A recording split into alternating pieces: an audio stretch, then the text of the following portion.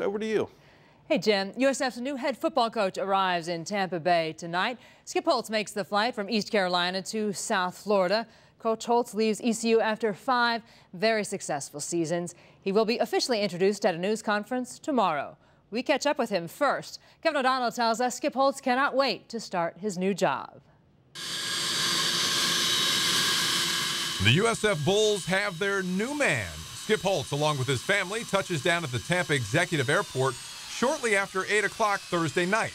Accompanied by the USF Search Committee, Holtz steps off the plane and into a new era. Welcome to Tampa. Thank you very Kevin much. O'Donnell, I appreciate Fox it. 13. Very nice to see you. Got to be an exciting day for you. It is a very exciting day. Excited to be here in Tampa and to be part of the University of South Florida. What was the most appealing part of this job for you? Well, we're going to talk about all that at the press conference tomorrow at noon. I'd like to invite everybody to come on out to the press conference tomorrow, but just really excited to be here and get things moving. You know, it's been one of those, been a lot of indecision with what's going on in the last week, but really excited to get my rear end in a chair and get pointed in a certain direction. Thank you. Tough decision or easy one?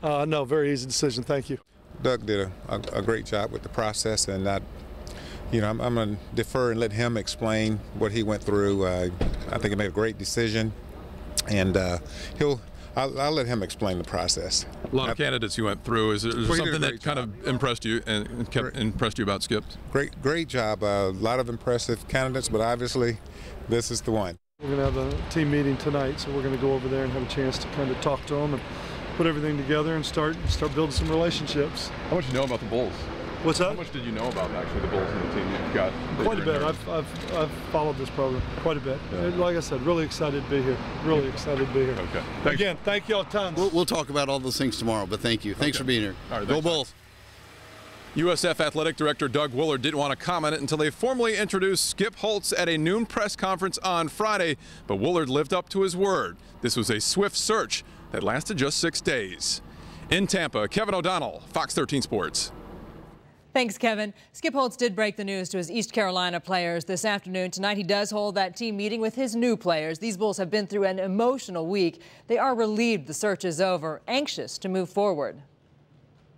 I'm trying to keep these guys together as a family, as a team, and everybody just found out about Skip Holtz. Not too much of us know about him, but about his father being Lou Holtz. But I mean, we're gonna welcome him with open arms and pray for the best and take it from there. Hope we don't bring in his system and everything, and we just got to go with it from there. You can see the complete interviews with Skip Holtz, USF officials and players at myfoxtampabay.com. We do have much more reaction coming up on News Edge at 11 in sports.